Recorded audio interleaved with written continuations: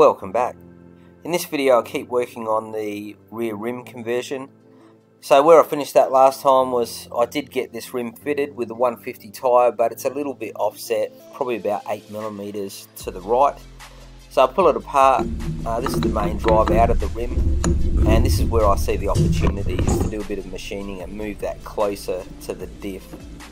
So I've been looking for parts for this bike. It's become a little bit difficult, so I have been looking and luck went my way and I actually found a complete bike. So this is not a 650, this is an XJ650, and the main reason I bought it is because I'm considering using the tank off of this bike because I just like the look of it a bit better. It's more of a teardrop, and I think it'll finish the bike a bit better. This particular bike is a police model from Australia, so if you look close you'll notice a few differences from a standard 750, but as I said, the main driver for me to buy this was the tank. So there's the XJ650 tank. It's got more of a squarer profile at the rear, and here's the 750. I don't know if it's a direct fit, but I'll give that a go in a later video. So just getting back to this rim, I want to do some machining on the diff area, but I'm just drilling a hole here. This is not the swing arm on the 650, this is the 750. It's really just a parts bike. Drilling it to see how close the drive shaft is and how much play I might have there to mess about with. So it's only a couple of mils, very close. In the next video I'll probably move the swing arm, just see if I can move it to the left just by a millimetre or two. Now I pulled this apart because the police bike has a few differences. The profile of the diff looks a bit different externally, so I thought I'd pull it apart and just check. I have no idea why it's different on the outside because the gear, the ratios, everything is identical internally. So I put this back together, but what I did do is use that seal and faceplate because it was in much better condition.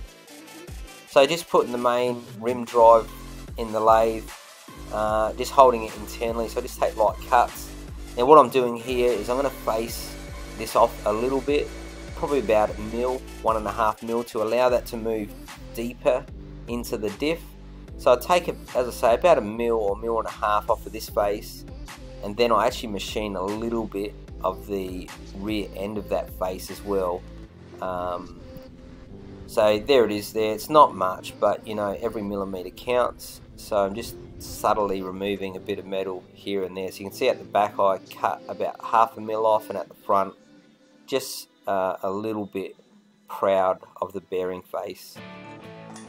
So that bit's done, and out of that little exercise I think I've probably gained 1.5 mil in the offset, and I'm looking for about, I think it's 6 or 7 mil total. So after this, what I do is, here's the gear. I've taped it up because there's a main bearing there that I really don't want to have to press off because I might damage it. You can see this fitting in here, and it hits against that face. So obviously what I'm trying to do now is machine this back so it allows that to go in deeper.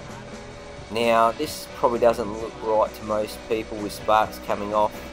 The reason that's happening is that is a hardened face, and it's just how it is. When you machine hardened steel, you get a few sparks flying, so no biggie. But I machine off probably, I'd say a good 3 mil off of that, and then I put a chamfer back on it so the seals fit in properly, and 3 mil on that gear, 1.5 on the other one.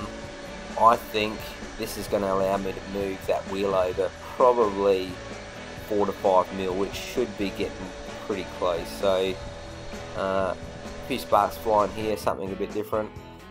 Even with coolant you still get sparks because it's just so hard. You wouldn't be able to do this with a high speed tip, so carbide does the job.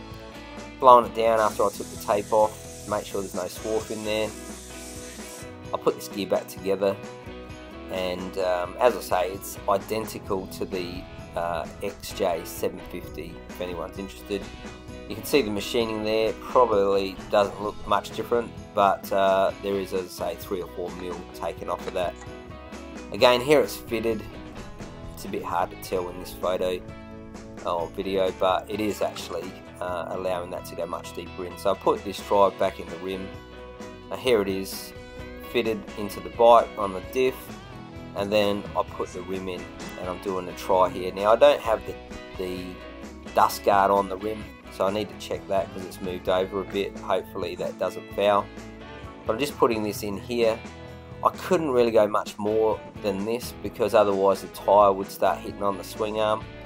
So at this point, you can see here it's almost centralised. I'd say I just need another millimetre or two. So I'm going to try to get that by moving the swing arm to the left in the next video. But the tyre still misses here, but it is getting to a point where I don't want to go much closer than that.